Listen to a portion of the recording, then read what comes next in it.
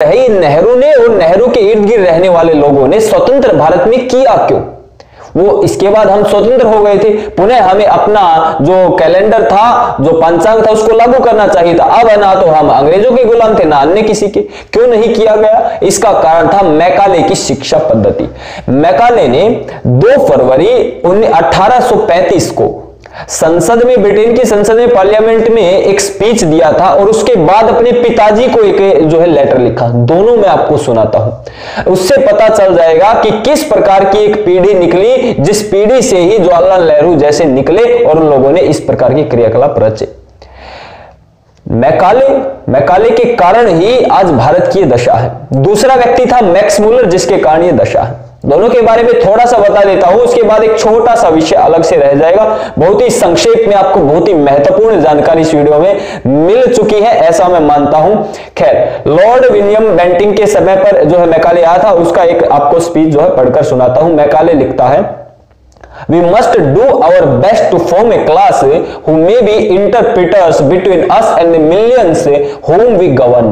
हमें बहुत ज्यादा पुरुषार्थ करना होगा, मेहनत करनी होगी और इन लोगों में से एक ऐसी क्लास बनानी होगी, एक ऐसा तबका, एक ऐसा वर्ग, कुलीन वर्ग निकालना होगा जो हमारे और जो गरीब जनता है, जो भारतीय है, मिलियंस ऑफ, लाखों करोड़ों जो जनता है, उनके बीच में बिचौलिए का काम करे। अर्थात हमारी बात को वो कहे, वो भारतीय ही निकल के आएंगे, वही उन लोगों को हमारी बात कहेंगे, जो हम कहना चाहते हैं वो लोग कहेंगे।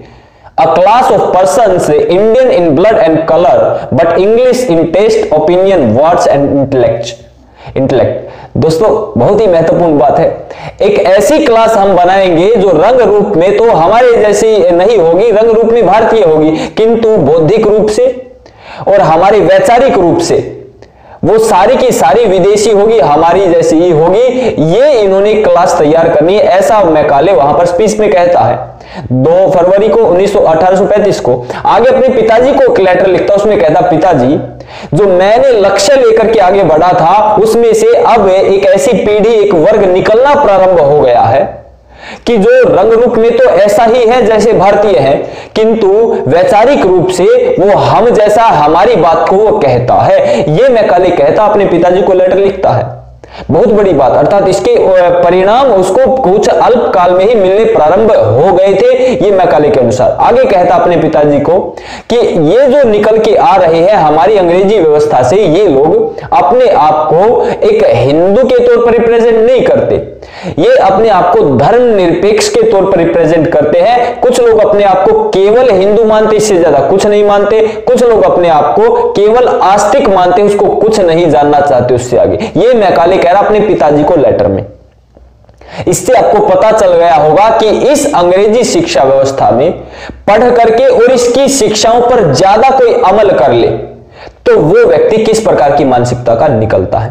पूर्ण रूप से ये सफल नहीं हो पाया। इसने अपने पिताजी को यह भी कहा कि आने वाले समय में या तो ये धर्मनिरपेक्ष बन जाएंगे या ये ईसाई बन जाएंगे, हिंदू नहीं रहेंगे।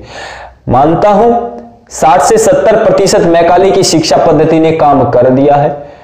40-45-40% कुछ बचा है, वो भी काम धीरे धीरे इनका बढ़ रहा है। उस व्यक्ति, उस काम को, उस विचारधारा को हम और आप और जितने भी देशभक्त हैं वो रोकने का प्रयत्न कर रहे हैं। देखते हैं सफल है हम भी होंगे, हम भी निराशावादी नहीं है। दोस्तों, दूसरा विषय मोड़ता हूं। इसके कारण जवाहरलाल नेहरू ने स्वतंत्र भारत में भी गुलामी की निशानी कायम कर दी। देश में से एक व्यक्ति ने भी आवाज नहीं उठाई। इससे आप समझ सकते हैं कि अंग्रेजी शिक्षा व्यवस्था निश्चित रूप से कहीं ना कहीं अपना काम कर चुकी थी। अभी हाल ही में कुछ दिनों पहले ही एक यहां पर किंग जॉर्ज के नाम से मेडिकल कॉलेज है, किंग जॉर्ज मेडिकल कॉलेज। उसका किंग जॉर्ज नाम हटाने के लिए थोड़ा थोड़ा बातचीत हुई तो लोगों ने विरोध शुरू कर दिया कि किंग जॉर्ज नाम इसका क्यों हटाया जाए, इसका नाम बिल्कुल नहीं हटाना चाहिए, किंग जॉर्ज। दोस्तों, जिस देश का नाम भारत से इंडिया रख दिया गया हो और एक भी व्यक्ति उसके विरुद्ध खड़ा नहीं हुआ हो, इन तथाकथित लोगों में से ही जो अब विरोध कर रहे हैं, इनमें से एक व्यक्ति खड़ा नहीं हुआ, और ये लोग जॉर्ज के नाम से जो है अब उस मेडिकल कॉलेज को चलाना चाहते हैं। ये है वो कौम जो मैकाले ने खड़ी की है।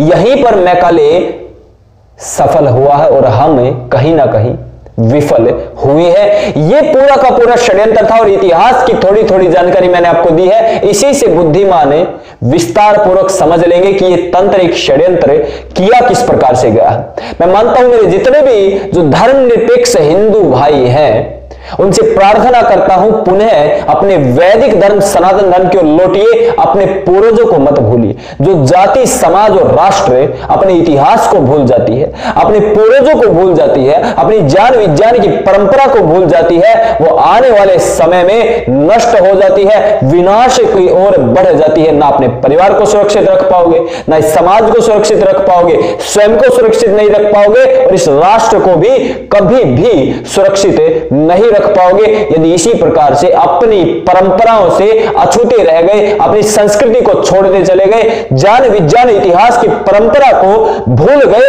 तो आपको बचाने वाला कोई नहीं होगा। यह निश्चित रूप से आपके साथ होने वाला है यदि इस चीज में आगे नहीं बढ़ोगे। दोस्तों, यहां पर भारत से इंडिया कर दिया गया और आज भी दिल्ली में और अनेक जगह आप जाओगे, अंग्रेज जो लोग यहां पर शासन करते थे, जिन लोगों ने अत्याचार हम लोगों पर किए, जो मुस्लिम है जिनने अत्याचार इस राष्ट्र के लोगों पर किए, हिंदुओं पर किए, उनके नाम पर रोड है, बड़ी बड़ी बिल्डिंग है, स्टेशन के नाम उनके जो है नाम पर रख दिए गए हैं। ये इस देश में हो रहा है।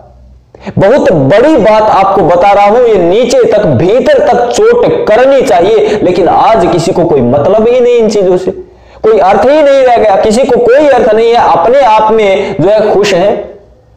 लेकिन निश्चित रूप से ये जो आपका सुख आप जिसको मान रहे हो ये स्थायी नहीं है। आपकी आंखों के सामने ही जब आप अपने परिवार को लुटता पिटता देखोगे तब अपने आप को आत्महत्या भी आपको करने का मन नहीं करेगा। यह स्थिति आपके साथ आ जाएगी यदि आज आपने अपना स्वाभिमान जागृत नहीं किया। दोस्तों,